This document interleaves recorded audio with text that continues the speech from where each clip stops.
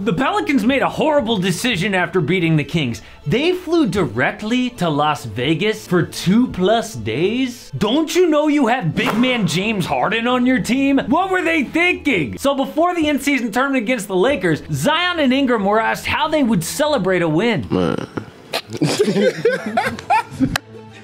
Zion's laughing because he'd do some nasty stuff he can't repeat out loud. But did he do some celebrating anyway? Because 5 minutes into the Lakers beatdown, this is Zion jogging back on defense, sweating his butt off. His man is wide open. Like, why'd you even put your hands up? 5 minutes in, it looked worse because of how dominant 39-year-old LeBron was. Oh, but it's not just that. He scored 10 points against the Kings, and look at this, jogging back on defense, barely tries for that rebound.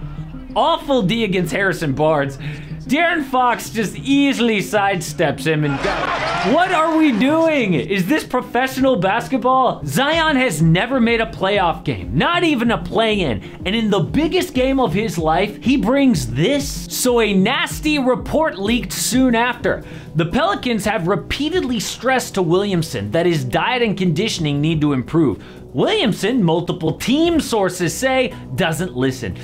Ooh, team sources? Yeah, that quote only happens when the team is fed up. They have tried everything. They have babied him, covered for him in the media, letting him work out on his own away from the team. Now they are leaking to reporters, gloves off. If this doesn't wake Zion up, nothing will, because we are headed to an ugly place. But first, today's video is sponsored by Underdog Fantasy, which I am playing every night. The in-season tournament was awesome, and it's just to have fun. My favorite game is called Pick'em. You pick higher or lower for your favorite players. You could up to 20x your money on a single night, but you will always have fun. I want to give you my 2 picks for tonight. First up is Kobe White. I'm going higher with his points, rebounds, and assists. Dude's been on a heater without Zach LaVine, and the Bucks don't defend guards very well.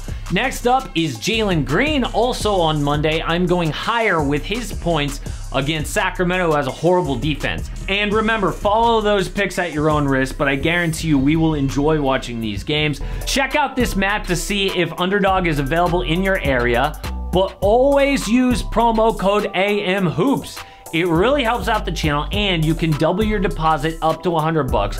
Promo code AMHOOPS, thanks to Underdog.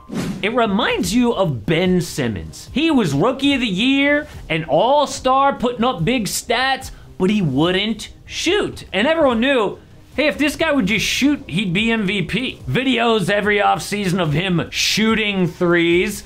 But during the season, everything went back. People are like, why doesn't he just do it? It makes no sense. And with Zion, it's like, why doesn't he just get in shape? I mean, like a cashier with 2 kids can get in shape, not a 22-year-old millionaire. And every offseason, oh, skinny Zion gonna take over the league. But every season, the same thing. At some point, these guys just are who they are. Ben's team gave up on him. Now he is a shell of himself, scoring 6 points a night. Are we going to see the same thing with Zion? Shaq compared Zion to himself. He said, I was just like him until a teammate talked sense into me. But that's just wrong. Shaq must be forgetting like his entire career. He was super fit as a rookie, looked like Giannis, but apparently he didn't work hard. Then he learned how to be a professional in year 2 and made the finals year 3. This is what Shaq is talking about. But what happened after that? He went to LA to be a Laker, and for 3 years had early exits in the playoffs. Meanwhile, Shaq was focusing on everything but basketball. He starred in movies like Kazam and Steel in back-to-back years. He released 2 rap albums. Talk about living the LA lifestyle. But in '99, they hired Phil Jackson as head coach. So Phil called Shaq and said, hey, I noticed your schedule is pretty full this training camp. Why don't you cancel all of it? And Shaq was like, why would I do that? And Phil said, I promise, if you focus this year, you'll win MVP. And if you don't, go back to being a celebrity. So Shaq listened, won MVP and his first title. So Shaq wants Zion to be like him.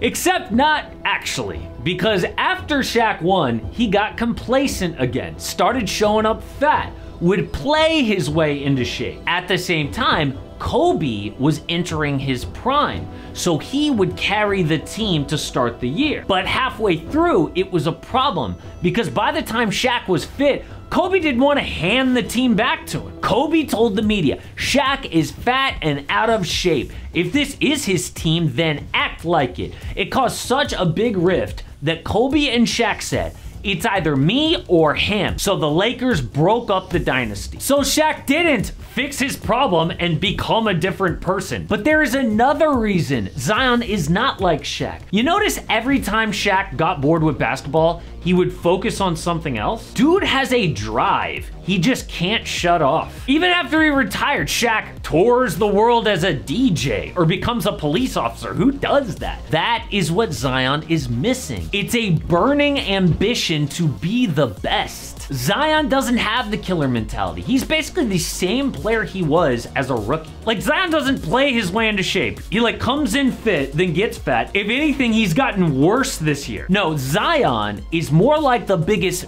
bust of all time. Not Anthony Bennett, but Jamarcus Russell of the NFL.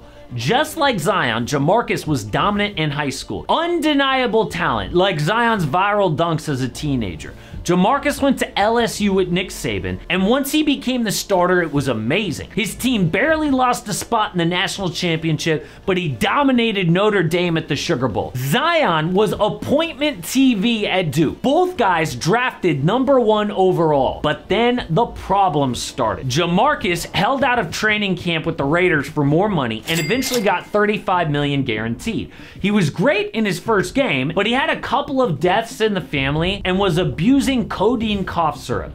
Eventually, his weight ballooned to 315 pounds and his work ethic was terrible. One time, a coach handed Jamarcus a DVD and said, "I need you to study this game film." So the next day, the coach asked him, "Hey, did you watch it?" And Jamarcus was like, "Yeah." But the coach had given him a blank DVD. That's when they knew they were screwed. So after just 3 seasons, Jamarcus was cut from his team and was arrested for drug possession a few months later. Now you might think that comparison is too much, but if you swap drug addiction for food and women, it's pretty close. The big difference though is New Orleans would never cut Zion, and if they did, someone else would snatch him up. But would they trade him? That nasty leak to the media looks like they're getting close. Maybe a change of scenery would be best. And if Zion is on the market, I think the #1 team is the New York Knicks. Shams just reported the Knicks are monitoring the marketplace. They want to see if there's a star player they can go all in for. Is Donovan Mitchell that guy? Maybe. I mean, he's got more playoff success than Zion, definitely more focused. But Zion has the potential to be the best player in the league. How do you pass that up? Bill Simmons previously mentioned 3 players for the Knicks: Giannis, Embiid, or Donovan Mitchell. Since then, Giannis signed an extension to stay in Milwaukee. The Sixers dealt James Harden and are looking good. But what could they get for Zion? Forget the weight issue. We don't even know if he could be healthy a full season. The Pelicans have to hope a second team creates a bidding war. The Chicago Bulls could blow it up and see what happens. Maybe the Raptors would take a chance because they never get huge free agents. The Utah Jazz have the trade chips from dealing Donovan Mitchell and Rudy Gobert. But if Zion doesn't take this embarrassment personally, he could be the next Ben Simmons or Jamarcus Russell. The exact opposite right now is Tyrese Halliburton. No hype coming in, 11 teams passed on him draft night, but now he is proving everybody wrong. But why did all those teams say no in the draft? It is actually a crazy story, and each and every pick could be a full documentary.